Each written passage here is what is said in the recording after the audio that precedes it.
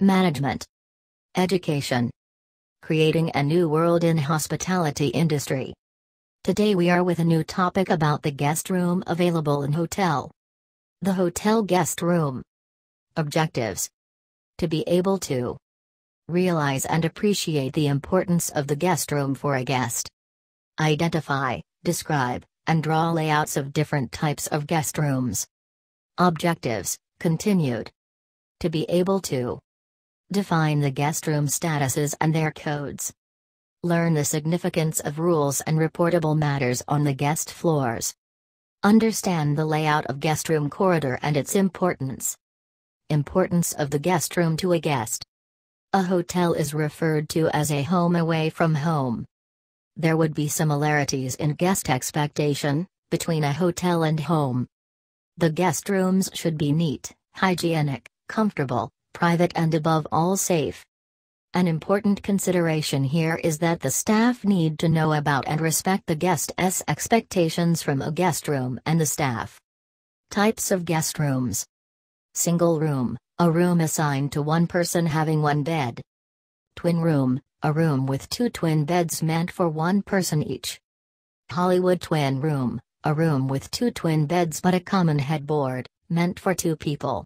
If the need arises, the beds can be bridged together to make it appear a single bed. Double room, a room with a double bed for two persons. Triple room, a room assigned to three people, may have two or more beds. Types of guest rooms, continued. Quad room, a room assigned to four people, may have two or more beds. Queen room, a room with a queen-size bed. King room, a room with a king-size bed.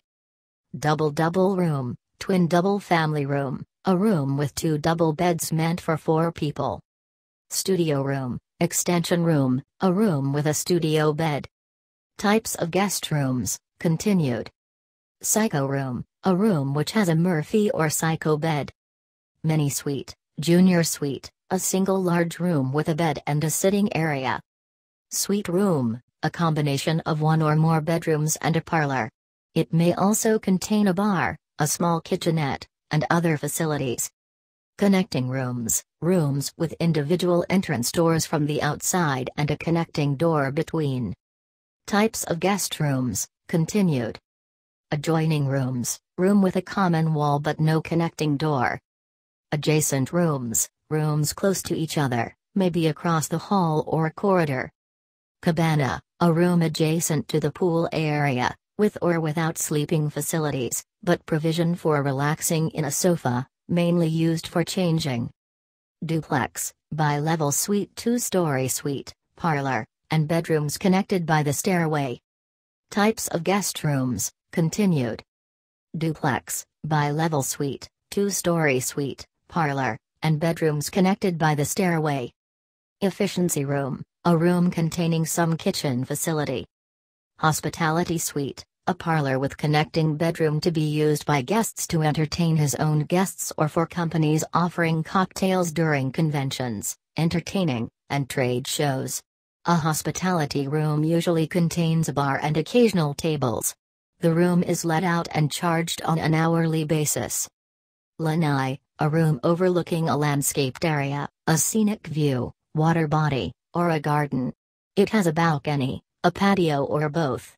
Commonly found rooms in resorts. Types of guest rooms, continued. Parlor, saloon, a living or sitting room not used as a bedroom. Sample room, a display room that is used for showing merchandise. It may or may not be provided with sleeping facilities. Family room, a room with two double beds for 2, 3 or 4 persons. Penthouse, the room opens onto the roof and may be accompanied by a swimming pool, patio, a tennis court, and other facilities and amenities. Reportable matters on the guest floor. Room status information.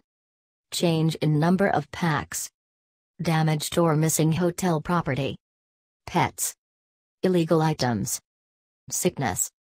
Thank you for watching. I hope you enjoyed my video. Please do like, share, comment, and do not forget to click on a red button to subscribe my channel so that you will not miss any of my video.